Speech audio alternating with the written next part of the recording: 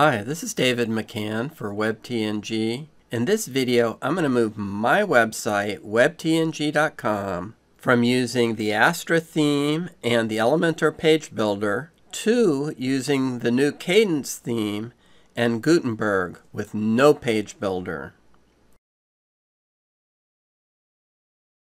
In this video, I'm going to show you how I did it.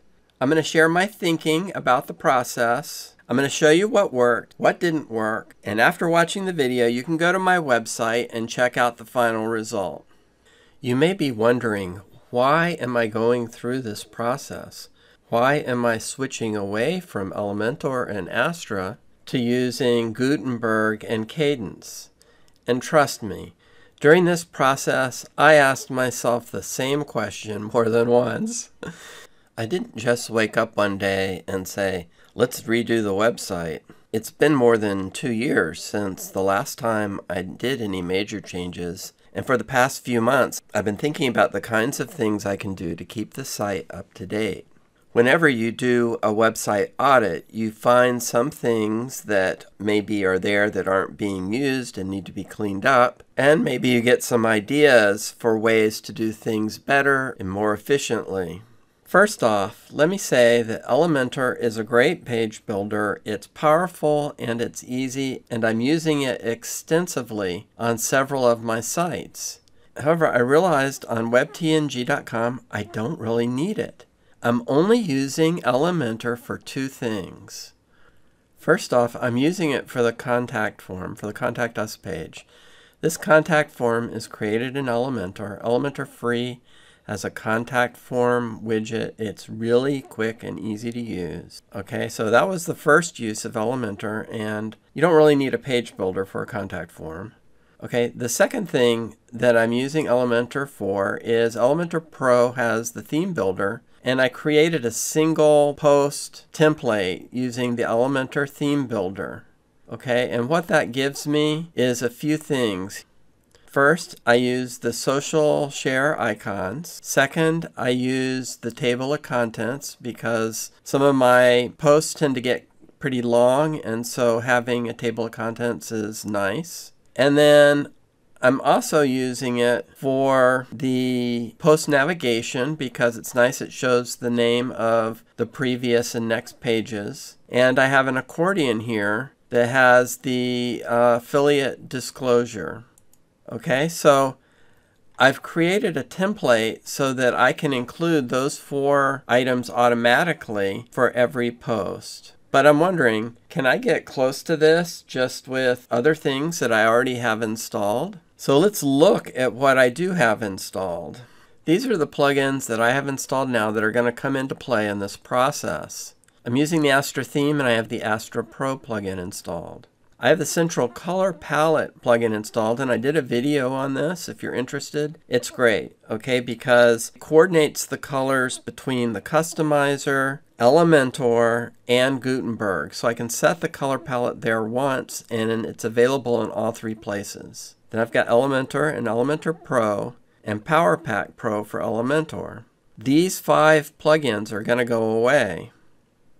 And then I've got toolset types for my custom post types, and toolset blocks for creating content templates, and ultimate add-ons for Gutenberg, which I was hopeful I could use the ultimate add-ons blocks in my templates to get some of the functionality that I had with a template created with Elementor Pro. On the theme side, I'm using Astra. Astra is the theme with the most active installs on WordPress.org. So why do I want to switch away from Astra? Well, because I decided if I'm doing away with Elementor, I'm going to go all in on Gutenberg. Like Astra, the Kadence theme is lightweight and fast. Okay, but recently I did a test where I looked at a bunch of the most popular general purpose page builder themes, and Kadence was one of the ones that supported Gutenberg the best. So the first step is to replace the contact page. Let's go there and edit it. We see that it's an Elementor page, but we're going to click to go back to the WordPress editor. And I'm just going to convert that to a regular block. Okay, and save that. So now we don't have a contact form. A lot of people use Contact Form 7, and I've used this before. It's extremely popular, fairly easy to use. But one problem I have with it is it doesn't save the contacts in the database by default, and as a result, it's possible you could lose an email. So usually when I use Contact Form 7, I also use the Flamingo add-on to Contact Form 7, which does just that, saves the submissions into the database. So that's two plugins. They're fairly easy to use, but lately I've been using Fluent Forms, and I've been really impressed with the team and with the flexibility. So I decided I would use the free version of Fluent Forms for creating the contact form. There is a pro version, but I don't need it at this time on this site, so I'm just going to go with the free version. So I'm going to go here and install it and activate it. And then when we go to look at it for the first time, then we see this wizard here to create a first form. The free version comes with a few pre-made templates. Some of these I think are probably pro features, but the contact form is free. So I'm just going to go with this template to get a quick start. You click here to change the name. So I'm just going to remove the word demo. And then you see the red asterisk indicates that it's a required field. I'm just going to make all of the fields required.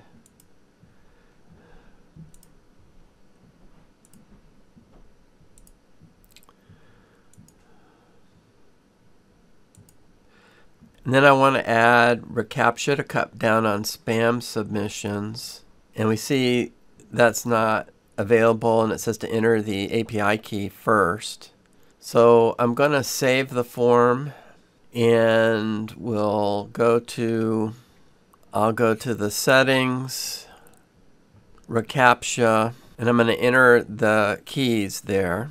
Okay, so I've entered the keys and they've been validated. I'm going to go back to my form, and let's change the text here on the form. I'm going to go for a custom button style so that I can make this button look kind of like the other buttons on the site. So I'll set the background color to white, the text color to the site color blue, and the border color to that same blue, and then reverse those for the hover state. The background will be blue, and the text color will be white, and the border color will be that blue still. So that looks kind of like the buttons on the site. And I'm going to save that, and next go to the settings, and I'll have it reset the form after submission, and I'll make it so you can't submit an empty form because that doesn't help anything. And save the settings, and then I'll go to the email notifications, and I'll enable the notification for the admin, and let's edit that, and we'll say contact form just to make it a little clearer what the email is for when it shows up in my inbox. So I'll save that, and now let's add our form. And Fluent Forms has a block where we can pick our form. We update that, and now let's go view the page. Okay, so we have our form, so that part has been replaced. Now let's replace the single post template. Okay, I've disabled the Elementor related plugins, and now let's see if we can replace that Elementor template with a toolset template. So I'll click add new, give it a name, assign it to posts. So here we have a place where we can pick the page that is being previewed, and it's for posts. It's not for archives, it's not for taxonomies. We don't need the editors. So I'm going to go ahead and use the featured image and post meta and post title from the theme. And I'm going to start here by adding our social share buttons. And you see I actually have 3 options. I have the WordPress social icons, the Ultimate Add-ons icons, and Toolset has some as well. Not surprisingly, the Ultimate Add-ons has a lot more social network support, and they also allow you to customize the colors and whatnot of the icons, whereas the built-in WordPress and the Toolset version use the colors and logos from the social network. So I'm going to try the Ultimate Add-ons version, and so that's Facebook. We'll go for the icon color of blue to match our site. Then we'll add Twitter, and we'll add Pinterest, and we'll add LinkedIn. Okay, so there's my social networks. Next, I want to add the table of contents widget from Ultimate Add-ons. Then next, I want to add the post content, which is use a toolset block to pull that in, the content body. There we go. And now at the bottom, I want to add the accordion with the affiliate message. And Ultimate Add-ons has this FAQ schema, which is actually a type of accordion. So I'm going to use that. I only need one of these accordions there. So we'll just change this to, and then I'll paste in my affiliate disclosure message. Okay. Let's see, we'll change the icon here for the first to be this information icon. And we'll change the other one to be an arrow. That looks pretty good. Okay, I'm going to update this and then we'll go look and see how things look on the front end. So let's go to the front. We'll look at one of the articles. Uh-oh. This doesn't look correct. And we don't have a table of contents. And if we look at the bottom, it looks like our accordion didn't work either. So I went to the Toolset website and checked, and there is an issue here. You should be able to use other blocks for static content in your content template, other non-Toolset blocks. So I think they're working on a fix, but at this point, I'm going to have to wait on that fix, and let's see what we can do instead. I guess I will remove this block. And instead, I'll use the Toolset version. Maybe that will work. And let's see, what else do I need? I need Pinterest here.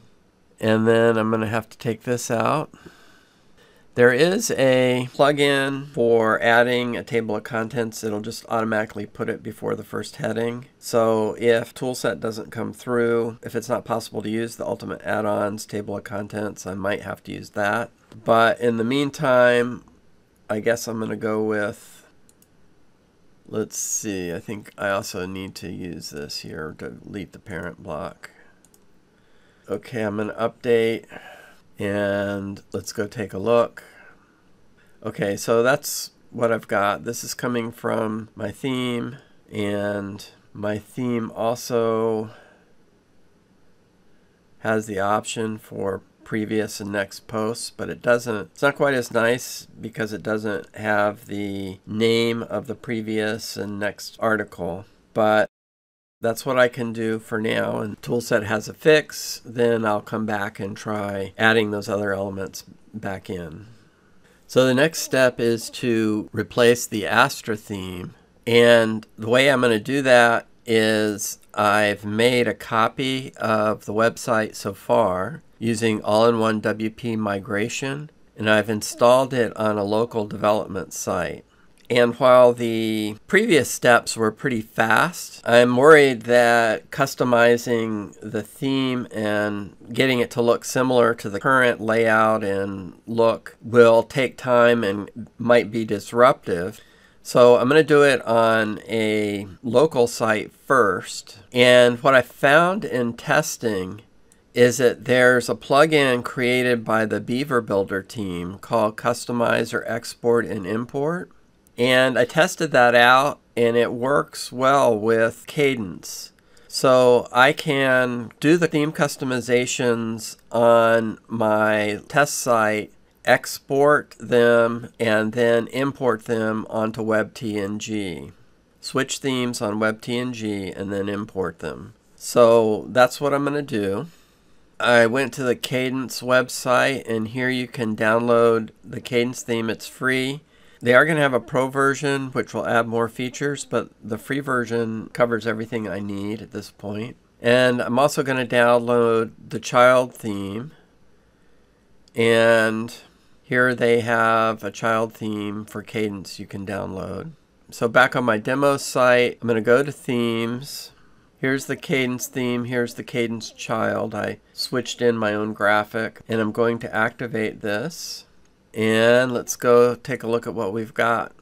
This is what it looks like, quite a bit different than before. So let's see what I can do here to make it look similar to the previous site.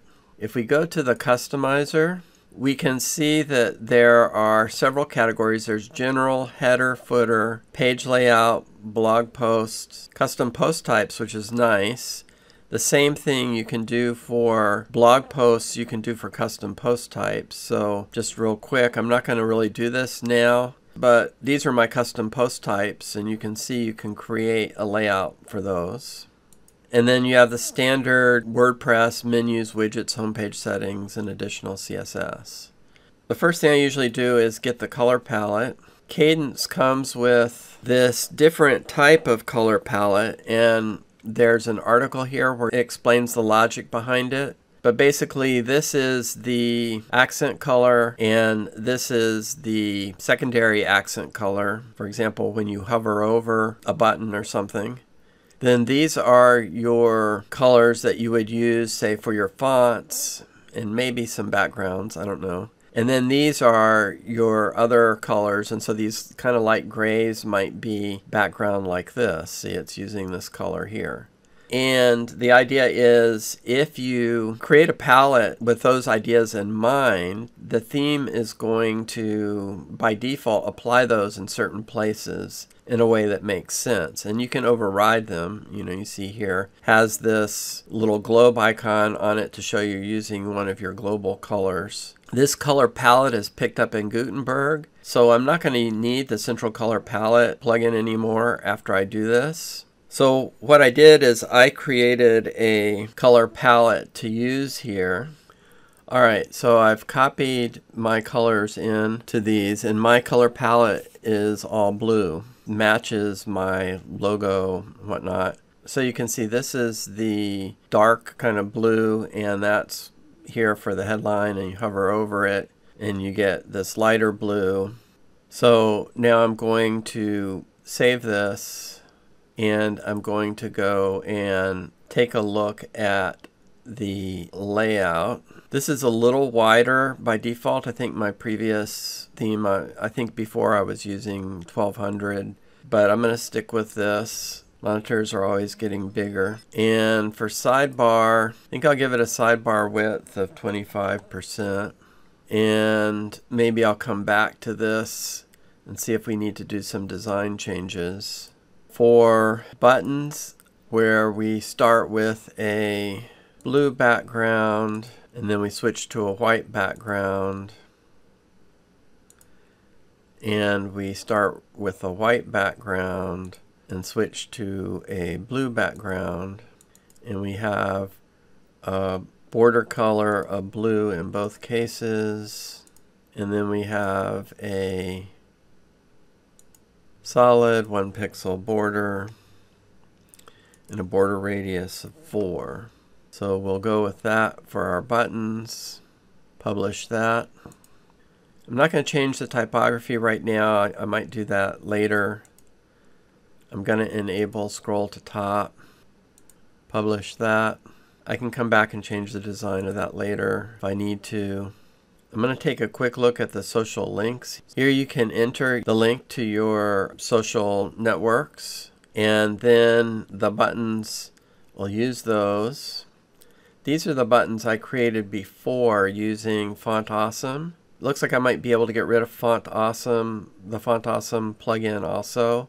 So I'm going to pause the video and copy the URL links for these into here, and I'll be right back. Okay, so I entered those for my social networks. I'm gonna save that. Now I think I'm ready to try customizing this header. So let's go to the header, and for logo, I'll select my logo, skip cropping, then I don't need the title in there. I've got that already. So there's the logo. It picked up my favicon from before. Then let's go back to primary navigation. I'm going to need to select the menu that I used for here, which isn't the social menu. I think it's actually called slider. This home icon is coming from Font Awesome also, so I might have to keep Font Awesome until I might need to figure out how to replace that home icon. I'll see if I can do that. Secondary menu is social. That's actually for the secondary menu, I'll set it to select because I'm going to go back into the header builder.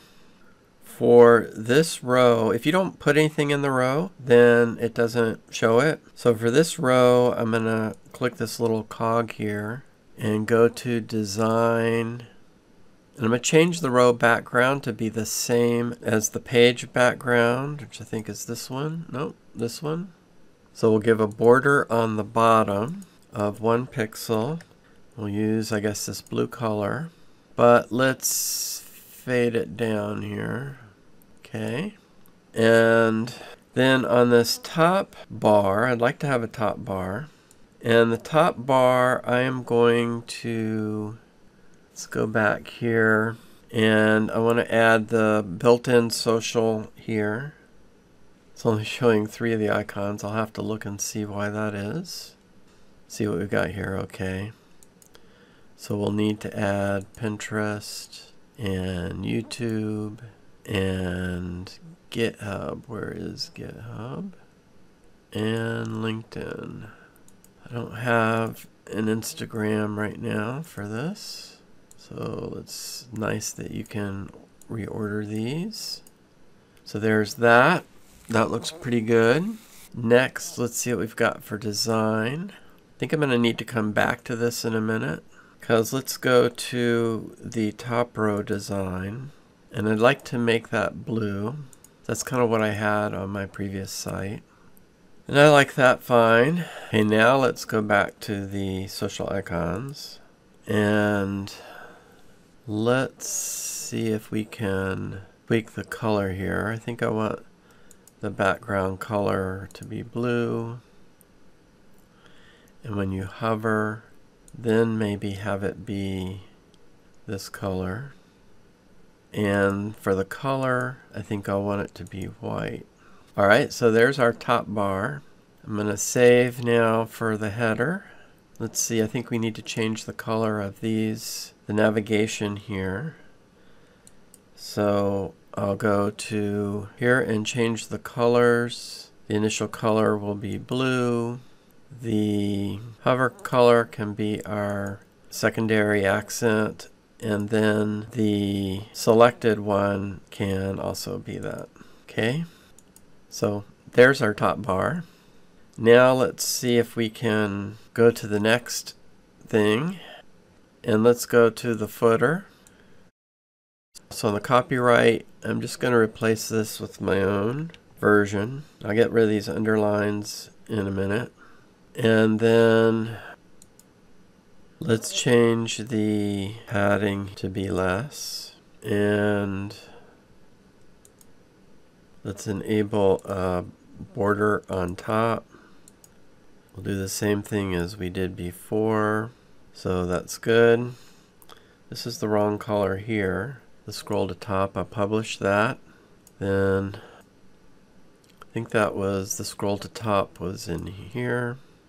See if we can change the colors there of that scroll to top. We'll just make it our blue. In case you haven't noticed, blue is my favorite color. And when you hover over it, I guess we'll do this alternate blue. Okay, publish that. Now I think the last thing we have to do now is the layouts for the blog posts. Let's look at the archive first. So I don't want the archive title, and I'd like to have a sidebar and like 2 columns on desktop, and the box is fine. Now a nice thing it has here is you can click the eye to turn things on and off, and then when it has a down arrow there are more options here. So I'm going to do inherit to accommodate the size of my featured images, and then I'm fine with the rest of this. Let's see, for the meta I'd like to show the comments. For some reason those aren't showing. I'm going to have to post in the support forum there on that. But I think everything else is looking okay. So I'm going to publish this and then go look at the single. Let's go to 1. Don't like this layout very much. That's kind of interesting. I think I'll go with that. And minimum container height. I think I need a little more padding on the top. And do we want breadcrumbs? And then let's see what we can do here. For meta, I want comments again. Okay. And then I do want a sidebar. And then I think I will stay with boxed. And I will inherit the featured image size, and then I'll make the featured image above, and there we go. Let's look at the bottom here. Kadence does not only have the previous next navigation, but it does also shows us the title of the previous and next. That's nice. I've gained that back using the Kadence theme. That's something I lost from Elementor template. And it's got the similar posts, which I'll keep. There's nothing wrong with that. That's good. I'm going to publish that. Then let's go take a look at a page just to see what that looks like. And I think there's a page layout option here. I guess I'm kind of a sidebar kind of guy. Alright, so let's see how I add a sidebar here. And that's fine. So I'm gonna publish that. And now let's do a little cleanup. Let's go back to the home page. This is got a little extra space there. I looked around, I couldn't find a way to, in the customizer, to scoot that up. So I'm just gonna add a snippet to do that. Then let's see, the tag cloud looks kind of funny, awkward. So I created a snippet of CSS for that. Looks a little better. Could probably tweak that some more, but for now that's good. And then I wanted to get rid of these links by default here. So I created a snippet for that. That's good. Now I've got an odd number of articles here. So let's see if we can fix that. We have to go to the settings page in the admin for that. And I'm just going to make this a odd number. There, I adjusted it so that we don't have an odd number. Alright, so the next step is to take this live to webtng.com from the staging site. Okay, I've downloaded and activated the Customizer Import Export plugin. So I'm going to go back to the Customizer, and we see we have this new menu here. So I'm on the local testing site. I'm going to export the file. And now I'm going to go to the WebTNG website. So here I am on the WebTNG website, the live site. I just took a backup, which you can see right here. And I installed and activated the Customizer Import Export plugin from the Beaver Builder team. If we go and look at the themes installed, you can see I've still got Astra installed. I don't have Kadence and the Kadence child theme yet. So let's add those. Okay, here's the Kadence and the Kadence child. I'm going to activate it. Go to my website. You can see everything's screwed up. Styling hasn't been applied. Here's the import export. And I am now going to import. And voila! All of the theme customizer changes have been applied. I see a little funny thing here that didn't get done. Looks like the custom CSS didn't get copied over. So let's go into the customizer. So let's go in, we'll add our CSS snippets and save that. So that's looking good. And so we're done. In summary and conclusion, I think that sometimes we turn to our toolkit without thinking. For example, I installed Elementor, Elementor Pro, and PowerPack Elements as part of my stack when they weren't really needed. Also, I think we need to periodically do an audit of our sites, because over time there are new solutions that present themselves. For example, Gutenberg is getting better, and toolset blocks provide a way to integrate dynamic content with the WordPress editor. In the video, I switched out Elementor by replacing the Elementor contact form with a Fluent Forms version, and I also replaced the single post template created in Elementor for a toolset single post template. In that process, I lost some functionality, which I'm hoping I can add back in. Speaking of toolset, I was a bit disappointed to find there are still some rough edges. Toolset support responded that the developers are looking into the problem. However, that leaves me with more work to do on the single post template in the future. I also replaced Astra Pro with a free Kadence theme. Kadence covered all of the things I needed. It worked great with Gutenberg, and overall working with the theme was enjoyable. There was a small issue when the comments didn't show in the blog archive, which I've posted about in their forum, and I'm not sure if that was a user error or a small bug, but I'll find out, and I'm sure that'll be taken care of. Overall, in the process, I had hoped to remove 5 plugins, but I ended up removing 6. I removed the Astra Pro plugin, Central Color Palette, Elementor, Elementor Pro, the Font Awesome plugin, and PowerPack Elements. I added in 1 plugin for the contact form, Fluent Forms, the free version. Keep in mind, if you're thinking of changing themes or page builders, take a look at their advanced features to make sure that the theme or builder you're moving to has the features you need covered. For example, the Astra theme has a really nice custom layout feature, which the free version of Kadence doesn't support. I wasn't using that feature, so it wasn't an issue for me. Well, that's it for this video. There's a text version on the webtng.com website, along with other articles and resources.